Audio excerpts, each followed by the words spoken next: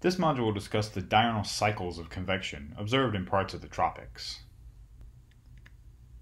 When convection is active, its precipitation is observed to vary based on the time of day, which is related to the variability in shortwave insolation that occurs over a 24-hour period. This figure illustrates the main mechanisms involved in the diurnal cycle of convection. During nighttime, shown on the left panel, two mechanisms dominate. The first is by altering lapse rate. During nighttime, the bottoms of clouds warm because they absorb long-wave radiation emitted upward from the surface below and emitted downward from cloud above.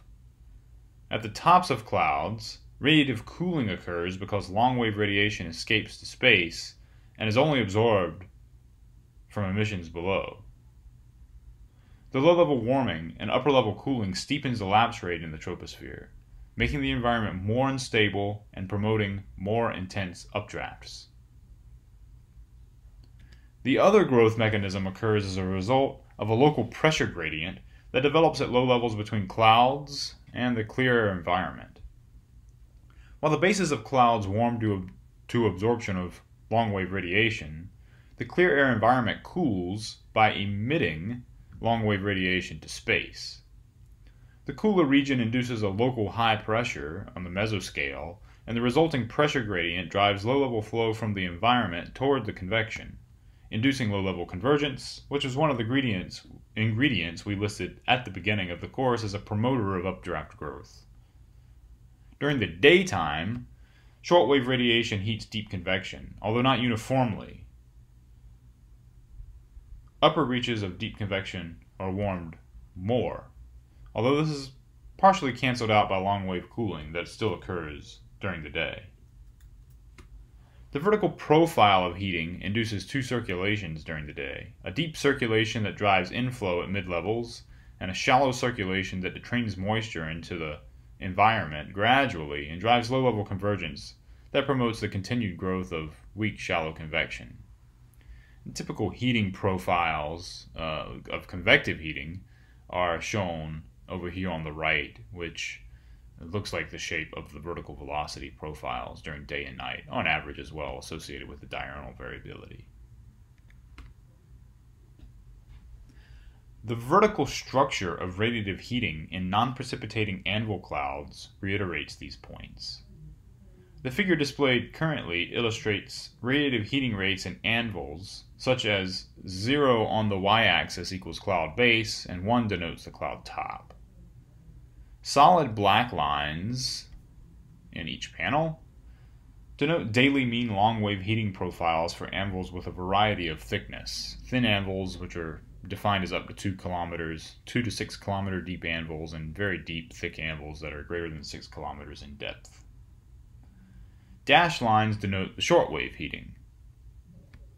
You can see how long-wave heating profiles denote heating at low levels in the clouds, particularly the thicker clouds, and cooling at upper levels, or at least cooling at the base of the cloud that is less than it is at the top when considering the thin cirrus.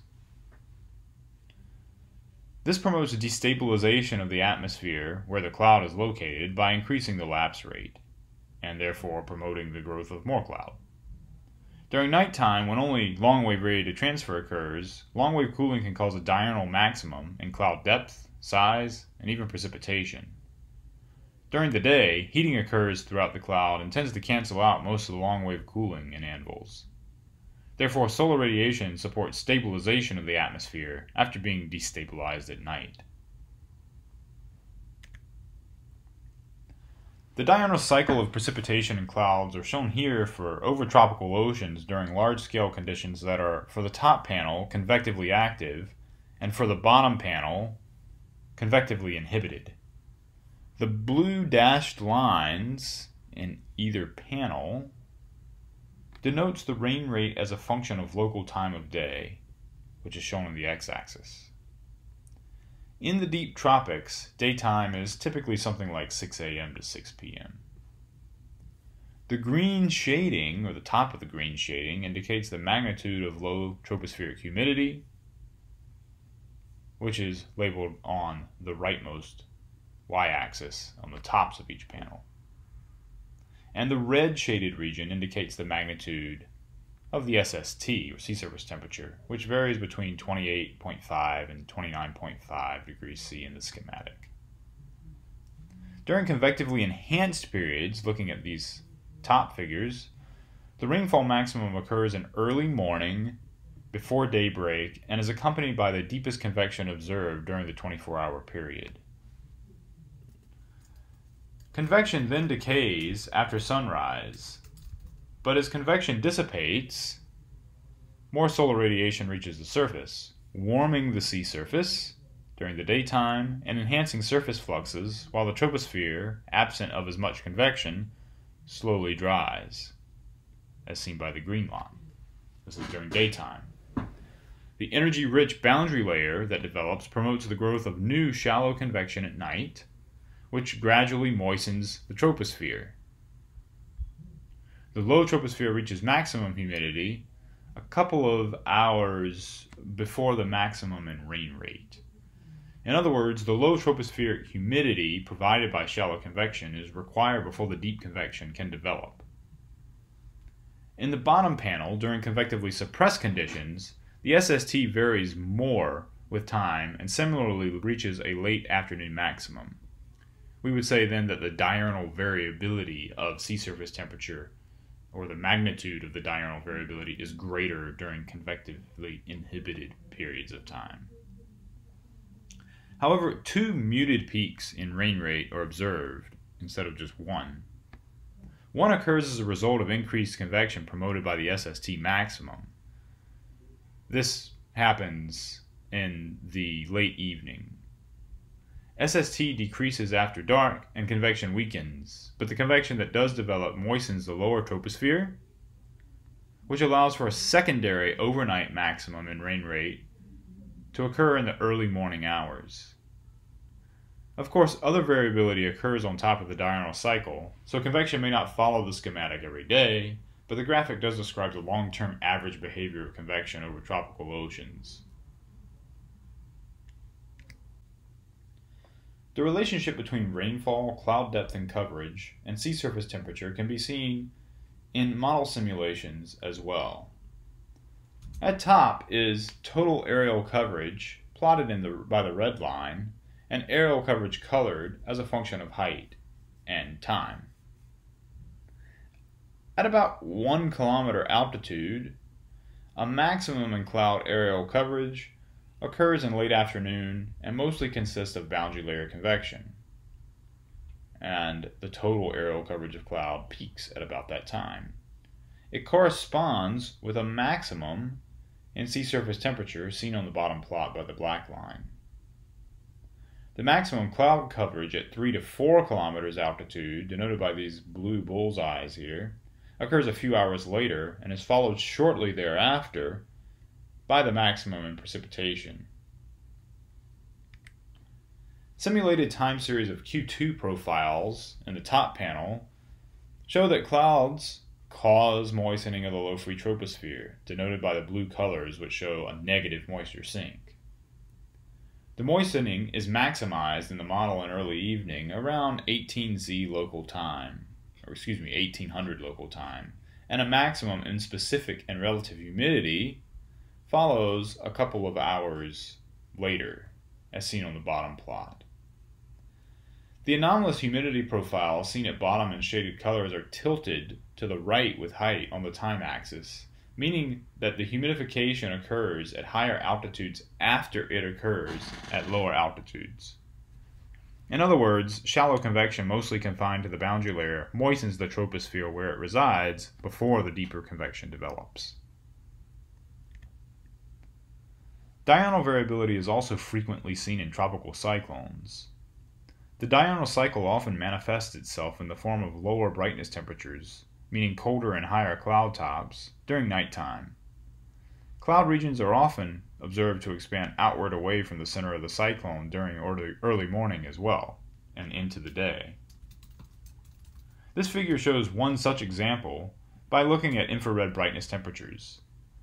The bottom panels show the difference in brightness temperature between mid-afternoon and early morning, and the black rings indicate radii from the hurricane's center.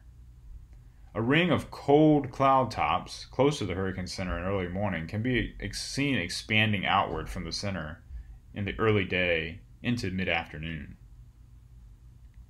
And another example in a more sheared hurricane is shown here. From early morning to mid-afternoon, you really see the expansion of these cold IR brightness temperatures. The daily outward expansions of the low brightness temperatures, the shaded regions on the plots here, are seen in the Molar plots for various storms in 1999. For a Molar plot, or in these examples of Malars, time increases moving down one axis, in this case moving down the y-axis, and the x-axis shows increasing radius toward the right. And by radius I mean the distance from the center of the tropical cyclone. The red arrows show examples of lower brightness temperatures moving down and right on the plot, meaning outward or to larger radii at later times. And these aren't the only examples. You can see many other examples that aren't plotted in the red arrows here. Model simulations of idealized steady-state tropical cyclones provide some insight into the mechanisms responsible for the outward expansion of clouds in a diurnal cycle. Shown in the top plots are radiative heating and stream functions during nighttime, around 300 local time, and daytime, around 1400 local time. Blue shading indicates radiative cooling, while red denotes radiative heating. During the night, deep upward motion is present near the core of the cyclone, or at least within about 200 kilometers of the core, and two overturning circulations are present. One is deep and the other is sort of moderately deep in the lower half of the troposphere. The bottom left panel is a time series of anomalous radiative heating and vertical motion relative to the long-term mean as a function of time of day.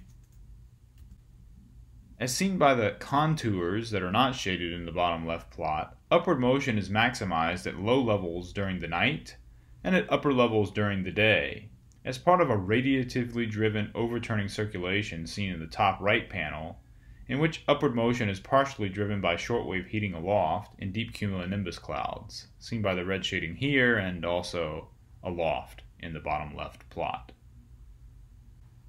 Plots of theta v in stream function as a function of radius, like the previous Malars we saw, but turned 90 degrees in this case, indicate that the thermodynamic and dynamic features in the TC propagate outward with speeds of about 10 meters per second.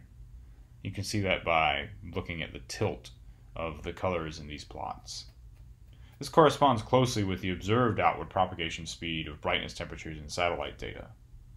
It is hypothesized that the outward propagation is driven by inertia gravity waves forced by radiative heating of upper level cloud.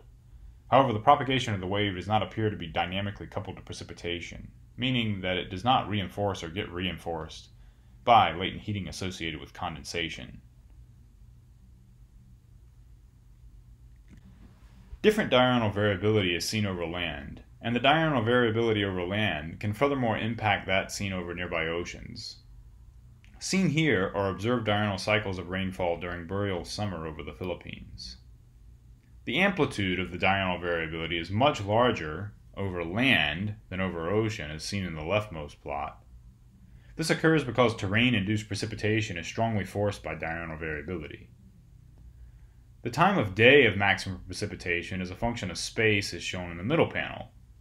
Rainfall peaks over land in later afternoon. The pink colors, the red colors denote about 3 to 6 p.m. local time.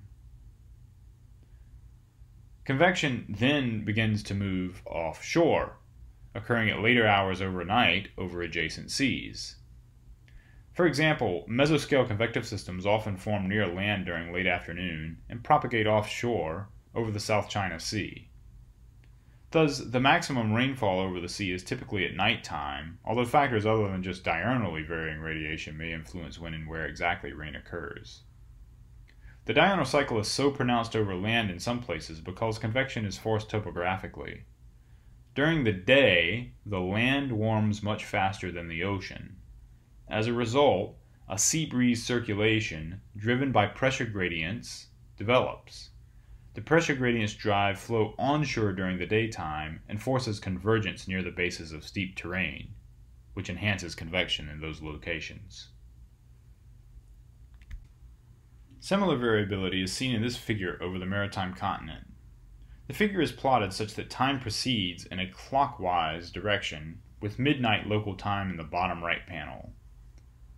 Peak rainfall over the land occurs in the late afternoon or early evening, after daytime insolation has warmed the land's surface. You can see that in these plots at 1500, 1800, and 2100 in particular. Convective elements and associated stratiform regions then move offshore during the overnight hours, causing rain to maximize over adjacent seas overnight. This begins to become evident around midnight local time, and especially at 3 a.m. and 6 a.m. A daytime minimum in rainfall is seen around midday, before rain begins to pick back up in late afternoon. Large-scale dynamics also impact diurnal variability and affect the propagation of various equatorially trapped features. If convection becomes quote-unquote trapped over land and fails to propagate offshore, then the upward transport of moist, warm boundary layer air from over the ocean or seas is limited, reducing the amount of water vapor and upper-level cloud present, which impacts radiative heating profiles and further feeds back onto the diurnal cycle.